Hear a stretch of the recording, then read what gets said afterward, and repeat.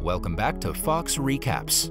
Today, I'm going to explain the movie Blended, released in the year 2014. The movie opens up with a middle-aged woman, Lauren Reynolds, talking on the phone with her babysitter, Tracy, asking about her children. Tracy, who's looking after Lauren's sons, Brendan and Tyler, lies to her, mentioning that her sons are fine. However, Tyler is roaming around the kitchen holding a burnt t-shirt, and Brendan is holding a fire extinguisher. Brendan puts out the fire with the help of the extinguisher and also sprays it on Tracy, making her completely covered in white foam. It turns out that Lauren is on her first blind date after her divorce and is angry because the boy called her to a restaurant called Hooters. She cuts the call short after informing Tracy that she'll be back home soon. Meanwhile, Jim Friedman, who's waiting for Lauren to arrive, finishes his drink and feels like drinking more. He picks up Lauren's glass of beer and drinks it in a single go. Soon, Lauren arrives there as Jim is her blind date. When she starts talking with Jim, he does not pay attention to her and instead concentrates on a game happening on the television. Additionally, he focuses more on the appealing waitresses who deliver him cheese sticks in the shape of a heart. Enraged, Lauren eats some spicy sauce-glazed buffalo shrimps and finds it to be extremely hot. She searches around for a drink, but after failing to find any, she spits it out. Seeing her behaving abnormally, Jim makes an excuse, ditches Lauren, and cancels the date.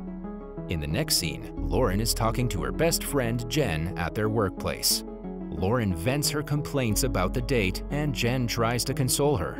While Jen is talking with her boyfriend Dick, Lauren tries on a beautiful dress and regrets not trying hard enough to save her marriage. On the other hand, Jim can be seen working at Dick's business store with his friend Doug, where they sell a lot of sporting goods.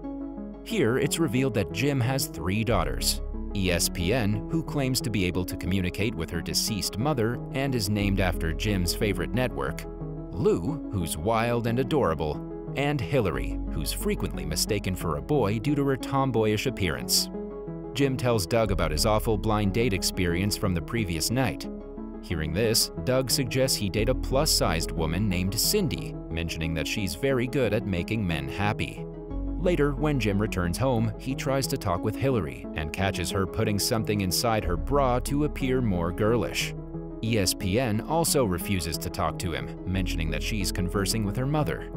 Finally, Jim goes out with Lou, who has stickers all over her face. Meanwhile, Lauren takes Tyler to play the Little League baseball match, but her ex-husband Mark refuses to attend the game at the very last moment. Just then, Jen arrives there and informs Lauren that she's going for a vacation with her boyfriend for a week. Meanwhile, Tyler, who isn't very good at baseball, fails to connect a shot and becomes frustrated because of his bad performance. Lauren, however, manages to bring Tyler home and puts him to bed. When she checks on Brendan, she finds Tracy's cutout head pasted on a sexy model's poster. Seeing this, Lauren is shocked to find that Brendan has a perverse obsession with Tracy. Later at night, Jim visits a supermarket to get tampons for Hillary. Surprisingly, Lauren also arrives there to replace the centerfold photo of a model which she tore some moments before. Soon, the two of them run into each other at the supermarket.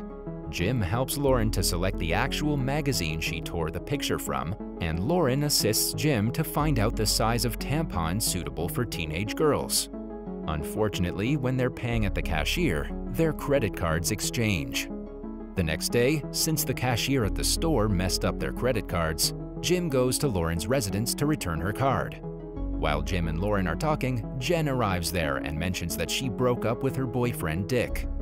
She mentions the reason is that Dick has 5 children and she does not want herself to be looking after them. Jen also states that their vacation trip to Africa is now canceled. Soon, Jim finds out that the Dick Jen is talking about is actually his boss.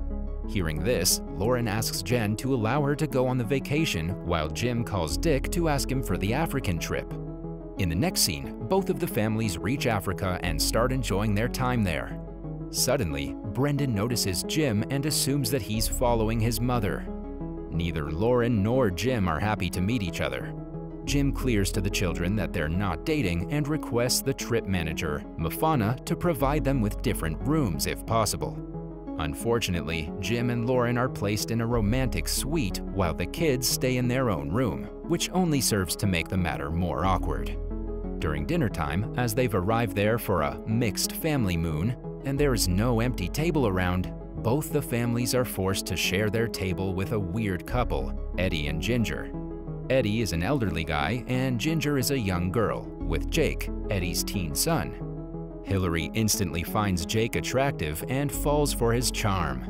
With Brendan calling his mother hot and the other children unsure of how to respond to ESPN acting as though her mother is present, the children leave an unpleasant impression on one another. Mafana, their trip manager, serves as the host for the dinner, and the band of African performers, Nickens, usually performs for them and follows them around. Later, during a basketball match, Jim humiliates Hillary when she tries to get Jake's attention, prompting her to flee in tears. However, over the course of time, the kids gradually form connections with each other and with each other's parents. Jim develops a friendship with Lauren's boys by teaching Tyler how to play cricket with one of the best bowlers, Dale Stein, bowling to him.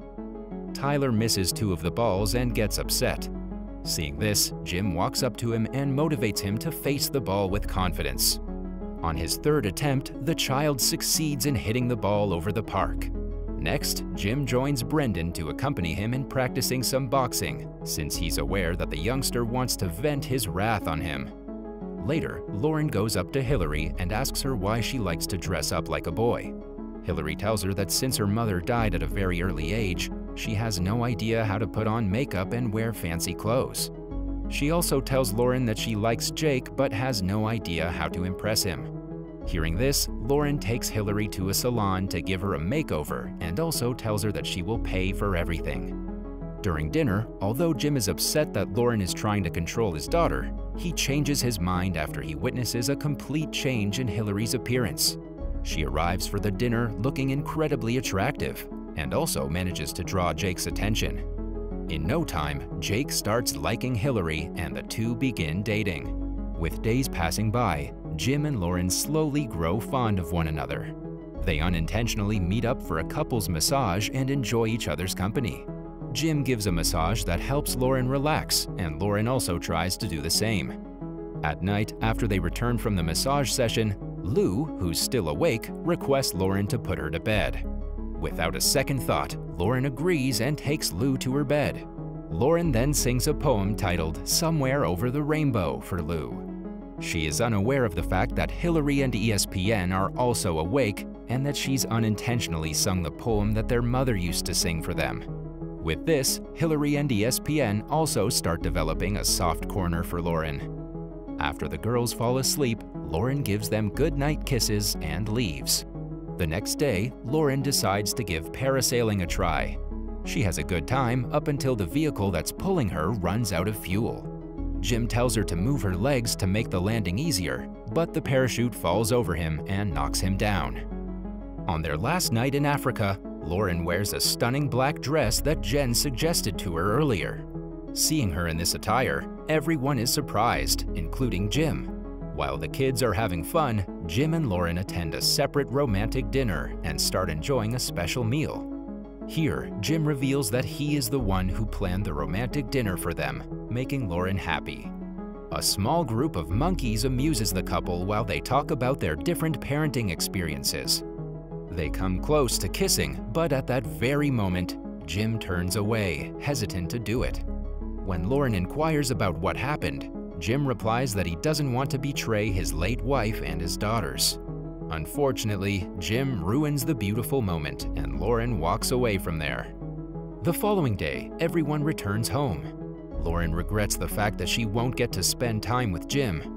At the same time, Jen tells her that she's giving Dick a second chance by agreeing to meet his children. Lauren then tells Jen about how Jim backed out from kissing her at the last moment, and Jen replies by saying that Jim is an idiot. Elsewhere, Jim also realizes that he has started liking Lauren and confesses his feelings in front of his daughters. Hillary and ESPN are excited to hear this, and ESPN doesn't want Jim to lose Lauren, even though she isn't ready to get over the loss of her mother. After his daughter's approval, Jim travels to Lauren's house to propose to her with a beautiful bouquet. Unfortunately, when he knocks on the door, Mark opens it and informs that Lauren has gone outside. Mark then reveals that he and Lauren are trying to be together again. Tyler becomes excited after seeing Jim and wants to play cricket with him, but sadly he's silenced by Mark. Following this, a heartbroken Jim departs from there. Later, when Lauren returns home, Mark tries to make a move on her, mentioning that he wants the relationship back.